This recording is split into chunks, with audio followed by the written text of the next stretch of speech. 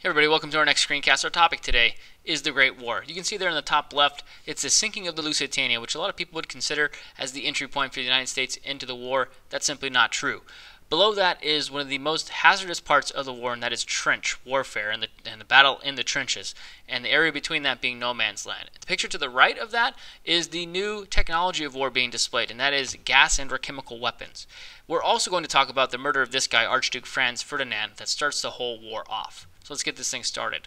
Our learning outcomes, you should be able to describe the reasons that World War I began, understand why the United States felt tied to Britain, and number 3, explain the reasons the U.S. gets involved in the war even in the first place, because this is a European conflict, and a lot of people would consider that the fact that the United States has nothing to do with this, or shouldn't have anything to do with this. So the causes of World War I and the isms, the first one being militarism. The militarism itself is the development of armed forces and their uses as a tool of diplomacy, basically meaning one country is stronger militarily than the other, and they're going to take that smaller country over. Germany is the strongest military power in Europe by 1890. They're going to do something really smart and set up a reserve system that is going to draft and train their soldiers before they send them back off and to do the general work for the country. This is going to allow them to mobilize much quicker than, say, the United States in 1917 that has to draft their soldiers and send them to boot camp before sending them off to Europe. Nationalism. Nationalism, very simply put, is love for your country, and the rivalries among nations is going to cause a lot of this heightened nationalism at this point. And also, we can't forget imperialism. This is one of the most important factors in this whole entire time period from the late 1880s on forward. Many countries are really going to fear Germany's growing power and to fear that Germany is simply just going to roll over them and take every country over in Europe. Take a look at this map right here. This is going to show you 1914 map of Europe. Russia, Great Britain, France, and Italy are on really the major allies on one side. Italy is a little bit late in getting to this side here. They kind of flip-flop throughout the whole thing. And then Germany, Austria-Hungary, and Ottoman Empire, along with Bulgaria, are on the Central Powers side. So, again, more of a little world history review here. The Balkans area, which is this area right in here, is known as the powder keg of Europe. This point, everyone wants access to this area. The Germans want a rail line. I mean, it's all sorts of chaos going on here. This guy right here, Gavrilo Princip, he's a member of the terrorist organization Black Hand, is responsible for the murder of Archduke Franz Ferdinand. He is going to end up shooting Franz Ferdinand and his wife. And this is going to create a spark that's going to create this huge explosion in the area. Austria-Hungary at this point is going to declare war on Serbia, and that's really all it should have been. Let's go back for a second. Austria-Hungary, Serbia, you would think this would have been the war. Austria-Hungary is much larger, more than likely would have overtaken Serbia.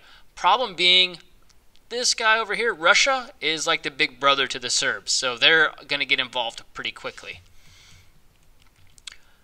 So, Austria-Hungary again declares war on Serbia, and it would have been a quick war between just Austria-Hungary and Serbia without the alliance system. The alliance system itself is supposed to keep countries out of war. In this case, it's going to pull all the countries into war. The Schlieffen Plan also as well should, if you remember back to world history, the idea was to take out the Western allies first and then turn all of the German resources to Russia, because they considered them backwards and would probably take a while to mobilize. And again, the trenches being the most brutal part of the war along the Western Front, for a total gain of approximately 7 miles throughout the entire war. And an easy way to remember this is mania: militarism, alliance system, nationalism, imperialism, and assassination. Again, easy way to remember the 5 ways or 5 reasons that World War I started. Now the alliances itself, Triple Entente, these are the good guys, France, Britain, and Russia.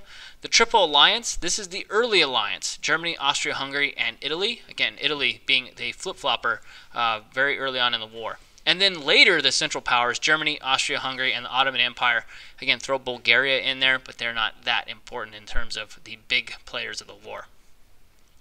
The Western Front here, this is again the major battles in the trenches along this line right here.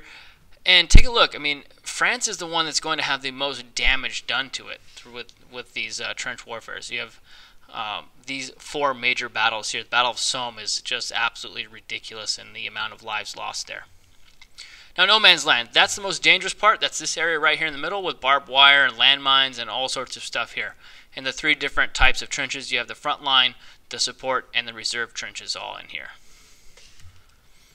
And here's a couple pictures. Again, funny how even in the trenches, guys are still smiling when the camera is present. You can see again the hazards of war, the hazard of the trenches. Maybe there was a grenade that got thrown in there. Who knows what happened? Here's this picture, that kind of storming over the wall of the trench there. Usually what would happen is artillery fire would come first, and then they would storm out of the trench and hopefully not get picked off by the enemy. Again, here's another picture of them storming out of the trench. This picture, this guy right here you can see in the center, he is keeping watch. Now these other 2 guys or 3 guys that you see in this picture, they could be sleeping. More than likely they're sleeping. I don't think they'd be dead at this point. A lot of sleeping did occur during the day since a lot of the fighting did happen at night.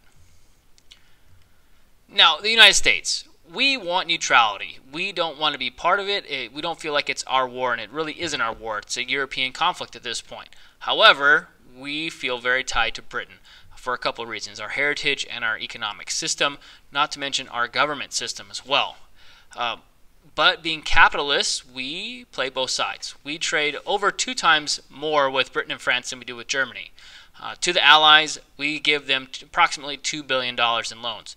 We only give close to 30 to the Germans, so you can kind of see the disparity there. But again, we want to make that extra money.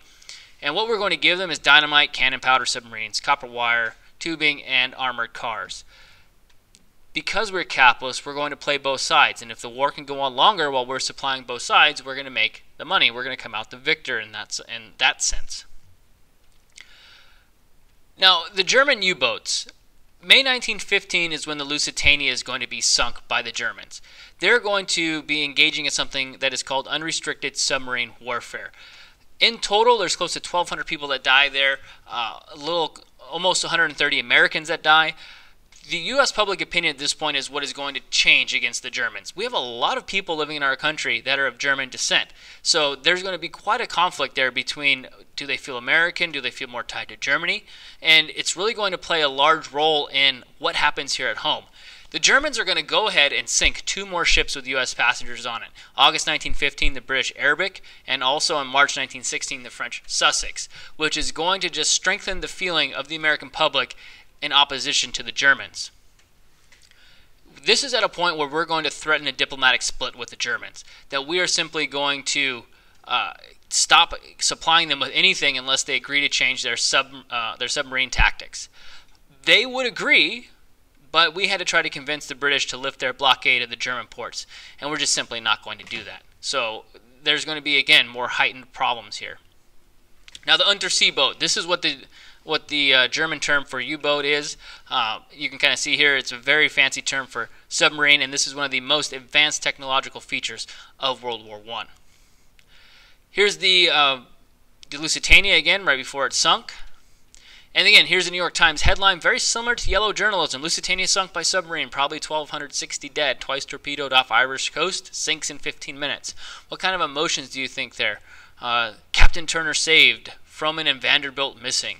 Okay, so you can kind of see here with the headline that it is going to engage their readers quite significantly.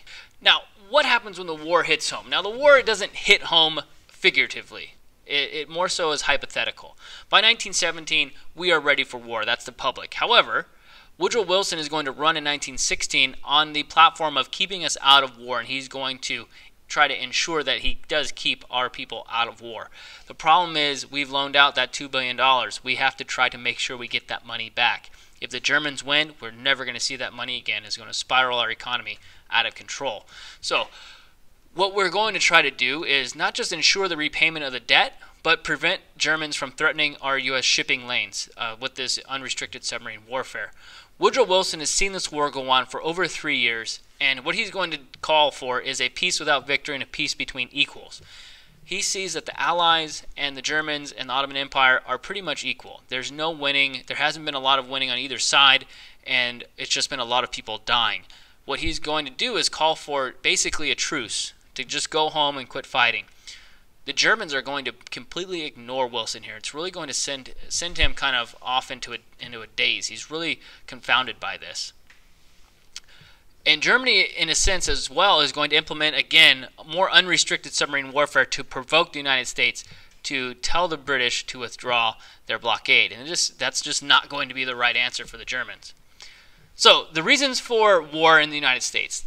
One of the big things is the Zimmermann Note. It's a telegram from the German foreign minister to the German ambassador in Mexico. Hopefully this is, again, a refresher from world history. It's going to propose an alliance between Mexico and Germany.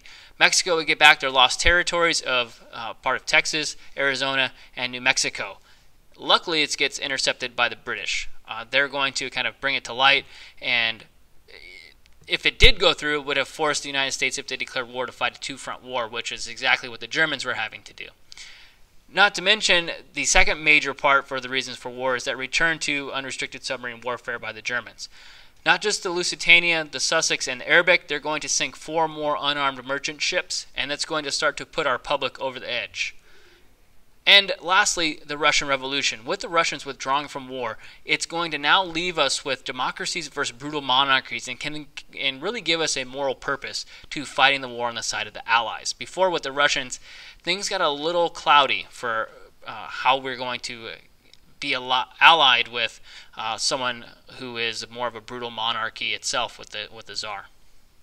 Here's a picture of the Zimmermann Note. You can kind of see here Texas, New Mexico, and Arizona there in the center. So take a look at this. Wilson is going to deliver his war resolution. Property can be paid for, the lives of peaceful and innocent people cannot. The present German submarine warfare against commerce is a warfare against mankind. We are glad to fight for the ultimate peace of the world and for the liberation of its people. The world must be made safe for democracy. Keep in mind, safe for democracy. We have no selfish ends to serve. We desire no conquest, no dominion. Strange, right? Imperialism, keep that in mind. According to what Wilson is saying here, we don't want anything but democracy, a world safe for democracy. We seek no indemnities. It is a fearful thing to lead this great peaceful people into war, but the right is more precious than peace. Again, he wants to make the world safe for democracy, and the United States, according to him right here, wants no conquest, no colonies, nothing in return. Kind of a very moral, high horse viewpoint here. And again, take a look at this chart here of the Allies. You would think this war would have been so quick, okay, prior to the United States entering war. The countries that are on the side of the Allies, and then the 4 central powers, Austria, Hungary, Bulgaria, Germany, and the Ottoman Empire. Those trenches just really confounded the problem there in France and really caused the slowdown of the war to an incredibly snail pace. So let's recap. You should be able to describe the reasons that World War I began. Again, think the murder of Archduke Gavrilo Princip, the assassination. Number 2, understand why the United States felt tied to Britain. You have the economic system, you have the language, and you have the government style. And number 3, explain the reasons the U.S. got involved in war. $2 billion, even in 1917, is a lot of money, and we really want to make sure that we're going to get that money back. So, if you have any questions, let me know. Find me in class, shoot me an email. Thanks for watching, and we will see you next time.